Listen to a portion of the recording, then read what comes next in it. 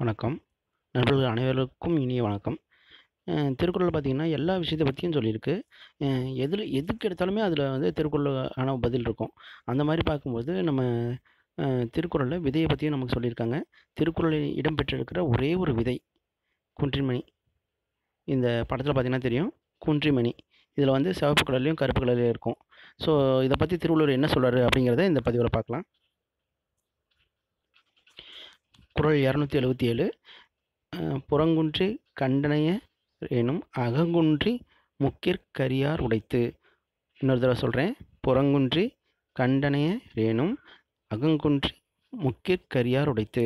இதுக்கு என்ன அர்த்தம் அப்படின்னு பார்த்துட்டிங்கன்னா, வெளித்தோற்றத்திற்கு குன்றின் மணி போல் சிவப்பாக இருந்தாலும் குன்றின் மணியோட முனையை போல கருத்த மனம் படைத்தவர்கள் உலகில் நிறைய பேர் இருக்காங்க, உலகில் உண்டு அப்படின்னு சொல்லி இது கருத்துக்காக சொல்கிறாங்க. இதில் வரதராசனார் கருத்து பார்க்கலாம். புறத்தில் குன்றின் மணி போல் செம்மையானவராய் காணப்பட்டிராயினும் அகத்தில் குன்றின் மணியை மூக்கை போல் கருத்திருப்பவர் உலகில் உண்டு அப்படிங்கிற அர்த்தம் சொல்கிறாங்க. ஸோ விதையை பற்றின இருக்கிற ஒரே ஒரு குறள் இந்த குறள் தான். இந்த குறள் வந்து அறத்துப்பாலில் துறவிரவியலில் கூடா ஒழுக்கம் அப்படிங்கிற பகுதியில் இருக்குது. இதை பற்றி நீங்கள் தெரிஞ்சிருப்பீங்கன்னு நினைக்கிறேன். இதை பற்றின விஷயத்த ஏதாச்சும் டவுட் இருந்துச்சுனாலோ இல்லை இதை பற்றின கருத்துக்களை கமெண்ட் பண்ணுங்கள். நன்றி.